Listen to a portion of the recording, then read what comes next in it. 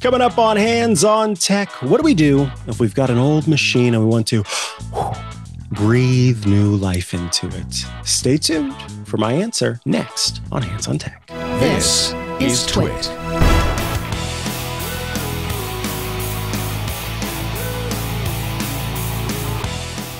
Hello and welcome to Hands on Tech, the show where you write in with your tech questions and I answer them. Oh, what a novel idea. We have some great questions, a great question this week that comes in from listener Ozzie. Ozzie writes, I'm a longtime Mikah listener and Club TWiT member. Thank you, Ozzie. That's very kind. I do have a question, but first I wanted to thank you for introducing me to iMazing. I was able to save my music library from oblivion. It took a bit of trial and error, but I was able to get my music library from my iPhone SE to my uber old Windows 10 PC, not able to upgrade to 11, and my iPad Air 4th gen. So, Ozzie, first and foremost, super happy to hear that. For people who aren't familiar, iMazing is this tool that I have long talked about as a means of backing up stuff from your phone or your iPad, but also doing so much more. You can create backups of your device and then access the files within that backup. You can pull music from your device. You can pull other files from your device. You can save out your messages that you have sent and received on your phone or your iPad. You can do so much with iMazing, and it's a really, really, really cool tool. They're not a sponsor. I just have been a longtime user of iMazing, and I love what it is able to do. It's an incredibly powerful app, and one that I think everybody should try, because I think it's one of those situations where you go, I didn't even think I could do this, so I never thought about doing this, but now that I have this app and I've done this, I can do this. It's a pretty nice moment for sure. So Ozzie, very happy to hear that it is working for you as well. Ozzie goes on to say, your amazing knowledge of the Apple ecosystem could help me again. I have an old 2010 17-inch MacBook Pro. It still works, but since it's no longer updatable, I would like to still use it for something. I don't want to send it away to Apple for recycling just yet. So this is the opposite of a question we received earlier this month about recycling some older Macs that actually aren't really usable anymore. This is one that's still usable and doesn't need to be recycled just yet. Ozzie writes, do you have any suggestions on what I can do to repurpose it? I'm on the intermediate side of understanding tech, but I can figure out most things or find the information I need. Great question, Ozzie. So my first answer for you is one that if I did not say, there would be many people who would be very upset. And so I'm going to start by saying, Linux. You can install Linux. And with Linux, you have if you get a lightweight version of Linux, you're going to have a very lightweight operating system running on this machine that can breathe new life into it as a machine that you continue to use day to day. It is a great choice because it will use the MacBook Pro hardware that you have, which is capable of running modern Linux distributions, and of course means that you will get, most importantly, and the reason why you don't want to use Mac OS in its current form, you'll get, in this case, security updates and access to modern web browsers, which in some cases you would not be able to use on older machines due to the fact that they can't get the security updates that they need. So Linux is an option. Ubuntu, Linux Mint, my favorite is Pop! OS, but these are some lighter weight options that should work well on that MacBook Pro. I have included, however, a link that I have not had in the past for installing Linux on a Mac that I now, having read this, am sharing anytime I talk about it. There's this great guide over on Reddit. And in this guide, it talks about what you need to do to properly install Linux on a Mac such that you don't run into issues going forward. And let me explain how these issues can kind of appear. So Apple's software and everything therein is owned by Apple. when you're using this hardware that you have, you are a user of software that does not belong to you. It belongs to Apple. And with that software, as I said, and everything therein, you have firmware that is part of this, and which is basically in this case, and of course this is not precise, but it works in this case, the way that all of the different components on your machine can talk to each other, right? And so when some of that hardware needs to have an update, you need to have macOS there to properly work with that hardware. What happens is people use the Linux installer of whatever version, and in the process of installing, it asks, do you want to wipe the drive? And you say, yeah, because you're installing Linux. But in wiping the drive, you're wiping the base macOS system. And in doing so, the Mac no longer has access to the copyrighted software portion from Apple, which would give that machine the ability to, in these rare cases, do those necessary updates that allow the hardware that is part of the Mac to continue to function properly. So people would run into firmware issues, driver issues going forward with their Linux machines that were once Apple Mac machines, and they couldn't do anything about it because they didn't have that base macOS installation that facilitates this. So, great guide on Reddit that talks about this exact issue and how to deal with it. ScooterX in the chat has reminded me of another option that I always forget for some reason, and ScooterX is always the person that reminds both Leo and myself about it, which is an option that lets you update an older Mac to the latest version of macOS. It is a tool called Open Core Legacy Patcher. And Open Core Legacy Patcher is a tool that will basically say, yeah, I know the hardware is older and Apple says, no, you can't support it, but it doesn't matter. Let's just let them install the latest version of macOS or one of the later versions of macOS. Are you curious about Club TWiT?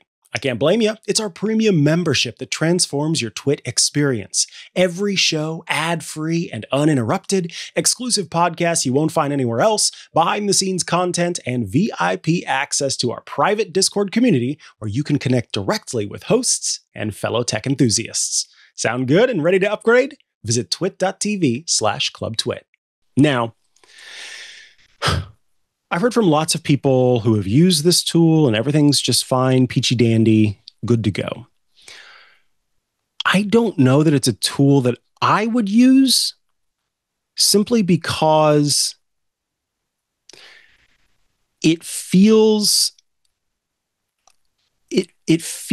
like I would always have that in the back of my mind that I am using sort of a completely unblessed version of macOS, right? And by that, I mean, it is not passed muster in that way with the Apple gods. And if Apple decided, oh, suddenly we're figuring out a way to come across the Open Core Legacy patcher versions of macOS, and then I just don't want to rely on something that is overall what amounts to a type of a hack, right? Like it's a very not nefarious hack, but it is using the system in a way other than how the company intended for you to use the system.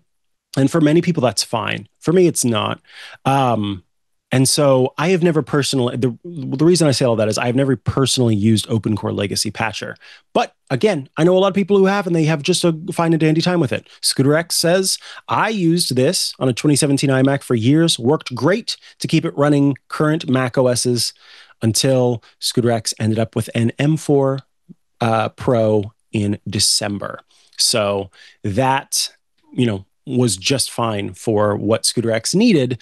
There's something else to bear in mind, which is that newer OSs make use of newer technologies, make use of more powerful processors. And so you may suffer a pretty intense slowdown over time as well, depending on how old the device is. Let's talk about what we could do if we want to not just have a straight up PC. Could make it into a media server or a home hub. You could use Plex. Plex is a media server. You could use Jellyfin. It's another media server option. You've got that 17-inch screen, right? So you can go through and manage that media library and then stream all of that content on your other devices. So if you've got an iPad or a television that can access your Plex, especially if you've got, like an Apple TV or something, you can get the Plex app and then be able to use it that way. All of your local media right there. You plug in a nice big hard drive to it and you're suddenly good to go. And then you can also use it as a home automation hub. Install and run Home Assistant. It is a little bit more technical, but much like Linux or any of the other tools that we've talked about, Home Assistant, very well documented, lots of people who use it, lots of people who are eager to help other people use it. So you don't really have to worry about that in terms of, trying to figure out what to do with it. Home Assistant is a very powerful way to control your smart home if that's something that you're interested in. You could also use it as a retro gaming machine because it can run emulators. So there's Retro Arch, and then there's also OpenEMU or OpenEMU, which is, they're both emulators to let you play, games from NES, SNES, PlayStation, so many more. And because you've got that, powerful graphics card powerful in this case for running these emulated games, there you go. You can use it in that way. The last thing I'll mention is if you are still looking at trying to make it into a machine that you can use regularly, but a machine that you don't want to have to use, or that you don't want to use Linux with, if you struggle with Linux, or just Linux doesn't seem like it's something that you're interested in, and you don't want to use a modern version of macOS because you're worried about it kind of slowing things down, the last option I would recommend is Chrome OS Flex. Chrome OS Flex is basically a way to turn your Mac into a Chromebook. And that means that you've basically just got an internet-connected device that does everything kind of in a browser. But that doesn't quite encapsulate the Chrome OS experience. It is like a lightweight machine that can do documents, it can do, of course, web browsing, email, all that kind of stuff, and feels like a PC that you would have otherwise, but is specifically this lightweight online tool where it gets as much of the processing out of the machine and into the cloud, so you don't need to worry about that and have it slow things down. So this is a great way to turn a Mac into a Chromebook that makes it incredibly lightweight and then is probably more than you would ever need in terms of processing power locally on that device. Before you decide on what you want to do, be sure to run Apple diagnostics on the machine. So you turn it off. Then while you're starting it up, hold down the D key until Apple Diagnostics starts and just run that and let it check the machine for hardware issues. That's just a good idea to do, but this will make it so that you know for sure everything in the device is good to go before you start, because you don't want to get rid of macOS, which it knows and is comfortable with, right? While you've got a hardware issue. You want to be able to handle that before you decide, okay, I'm wiping this thing or I'm installing, one of these other tools on it. After that, might I recommend and suggest putting an SSD into your device for between like $50 to $100 at this point with this older machine and the cost of SSDs, maybe a little bit more. It just depends. You can get quite the performance boost. A lot of people think that, especially in Mac OS, that RAM is the thing that makes all the difference. And I think you would be shocked by the performance improvements you would get by way of an SSD upgrade. So with that, I forgot to include this link, but we can look up on iFixit 2010 MacBook Pro. And let me see all results here. And with a 2010, I think you said it was a mid 2010 MacBook Pro unibody. So there it is. You said it was the 17-inch model. So I found that. And in there we have, let me see, should be a hard drive replacement option. There's RAM replacement. I see also, there we go, hard drive. So we'll include a link in the show notes to the hard drive replacement. And then you can do that. And of course, yes, as Joe is saying in our Club TWiT, if you are going to use it as a Plex server, SSD is not going to be important for that. Having the transcoding, all of that is more on the RAM side. But if you are planning on continuing to use this as a Mac, then again, you would be shocked, I think, by the performance improvements you would see as a user who is installing a new hard drive. And this is great. I'm looking at it now. The process for taking out the hard drive, very simple in comparison to how things can be. It's just in the corner underneath you unscrew the bottom and you unplug the battery temporarily, unscrew the hard drive bracket, pull it out, and then of course replace it after that. So very good that it is that easy to do. So yes, you can check out that guide, which has, as I mentioned, all the information on replacing the hard drive in a Mac. Who was this again? Ozzie, thank you so much for your question. Would love to hear what you decide to do with this older MacBook. Thank you for being a listener. And of course, thank you, all of you out there, for listening to Hands on Tech. If you are not subscribed to the show and you're just coming across it, twit.tv/HOT, head there to subscribe. And of course, get in touch with me, HOT@twit.tv, with your questions that I would love to answer. Thanks so much. And I'll see you again soon. Next month, in fact, November. Can you believe? Bye-bye, everybody.